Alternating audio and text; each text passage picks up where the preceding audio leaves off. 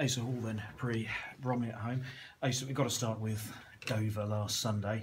What a result, and yourself in the thick of it at centre half. Yeah, I know, it was a bit of a surprise to be thrown in there, but thought I'd do a job, and then obviously the way it all unravelled at the end was amazing, really. I suppose you've got the height for the role. Have you ever sort of played there before in training or anything? I played there when I was at Birmingham a few years ago now. Steve Bruce sort of had an idea to put me at centre half a couple of times, you know, I did play a few games there, but nothing really stuck, and I sort of forgot about it now. But I don't know how the gaffer sort of caught wind of that and you know, threw me in. So it was a good idea, I think, in the end. Presumably, you're hoping though you can go back into midfield this weekend.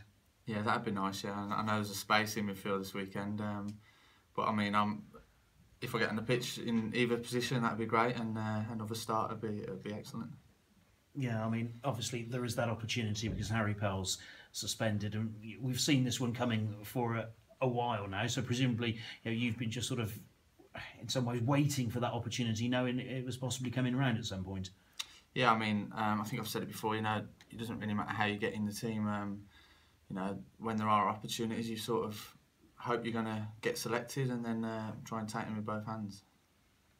And after Sunday, the way that you turned it around, you must feel that as a team, you can, no matter how you play, you know, as long as you stay in the game, you're still capable of getting something from almost any position. Yeah, I mean, you know, we didn't play great on Sunday, but we showed that character that, you know, when our backs were against the wall, we can sort of produce something from nothing, and you know, that was 2 goals in a minute was unheard of, but shows we can do it, and gives us a lot of confidence going into the weekend. How can you make life easier for yourselves? I think, you know, we need to play our game more. I think we got dragged down into playing sort of the long ball game, a bit like Dover did to us on Sunday. So I think we need to stick to our guns and believe in our way of playing, and create chances like that, really. And I mean, Bromley, obviously, they're top of the bottom half of the table, if you like. So different opposition, I suppose, more emphasis on you to take the game to them.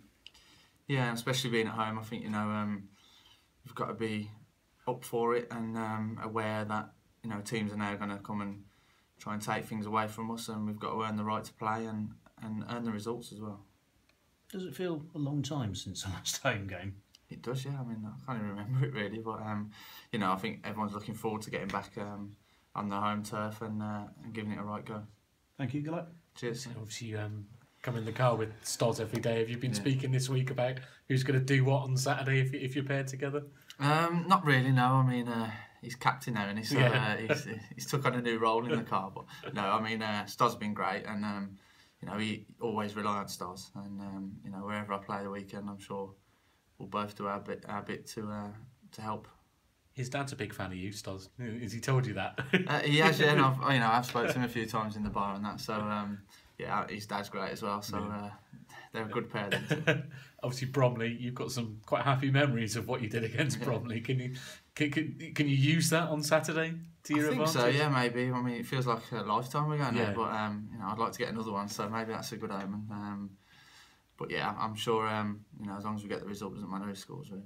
I think you said here a couple of weeks ago you'll play left back to play in the team. Are you worried about what you might say in case the gaffer hears that having played centre half? Well, he did call me about the centre half role, and I said, you know, I said about that comment. He says, well, you might have to play left back at some point. But, no, I mean, it is true, and I mean, you know, it's no. I think as a footballer, you can play sort of anywhere on the pitch, unless you're Munzi and you can't play centre.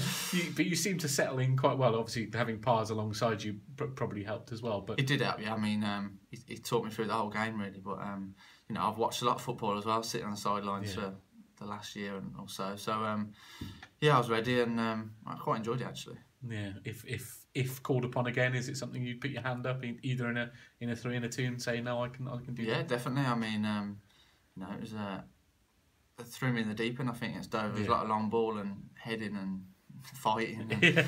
And, but yeah, I think I'd do it again. So if you can do it against them, you can do it against anybody. Yeah, that's the kind of thing. So. But you prefer to be in sort of midfield, doing what you do best. Yeah, obviously I like to create things, get forward, and you know, it's hard not to run forward into midfield on Sunday. But yeah, I mean, it would be nice to get back in midfield, but I would play anyway. Excellent. Cheers, mate.